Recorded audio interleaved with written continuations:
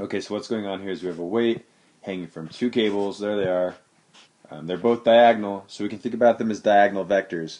The thing about diagonal vectors is they all have a vertical component and they have a horizontal component. Vertical component and a horizontal component. Alright, so then this is nice because we have a nice right triangle that we're forming. And then basic result from Euclidean geometry, we can bring this 40 down here and bring the 55 down here. So now we have two nice right triangles, and we're going to call the vertical component of the T1 cable x1 and the horizontal component y1. Sorry, reverse that. The vertical component is y1, the horizontal is x1, and then for T2 we have y2 and x2.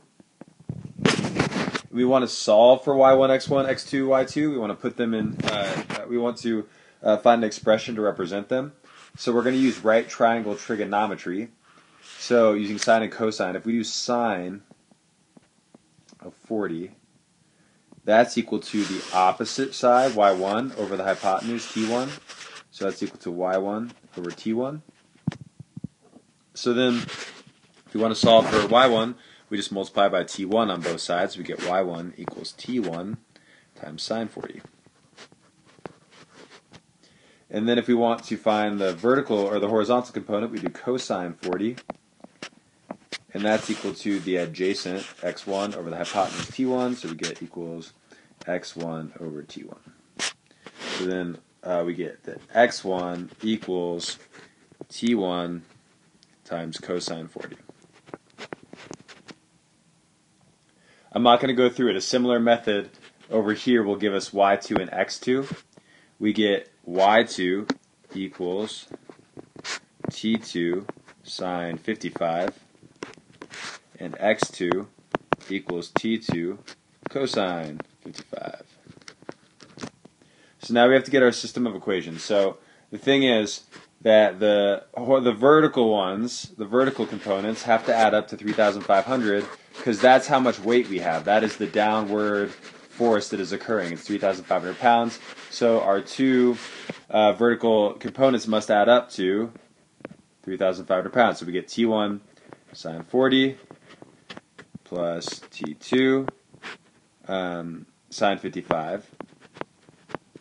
And that's going to be equal to 3,500. Alright, the thing about our horizontal components is they must be equal because this weight isn't swinging around. It's just it's stable, and if it's not stable, it's going to swing until it becomes stable. So it must be stable.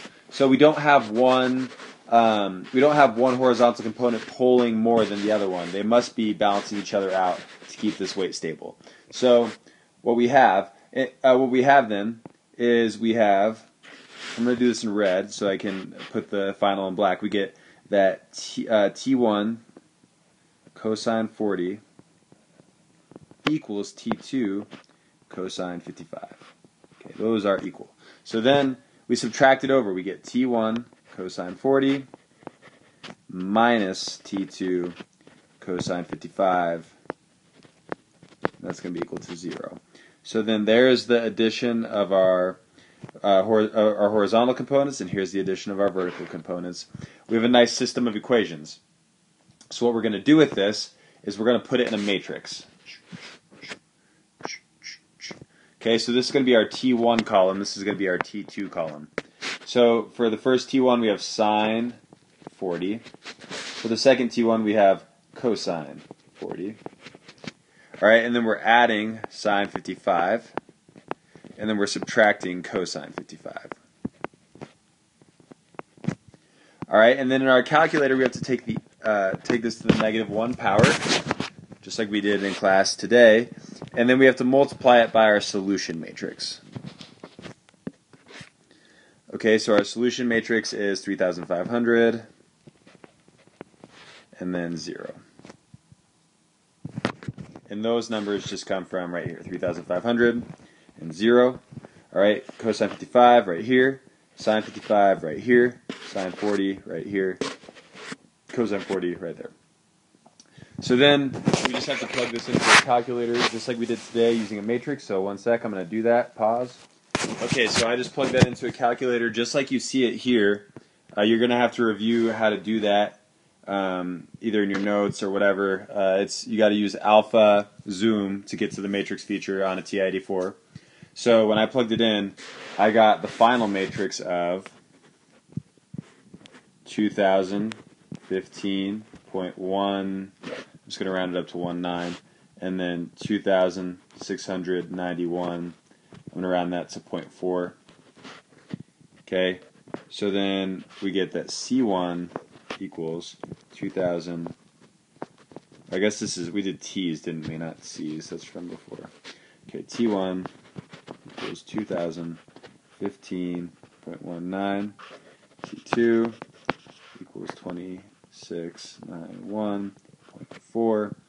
A couple things to realize. Bigger tension is always going to be attached to the bigger angle, so T2 must be the bigger one. Okay, T2 is bigger. Angle smaller here, smaller tension. Right? So that's our final answer. There's our tension and our two cables.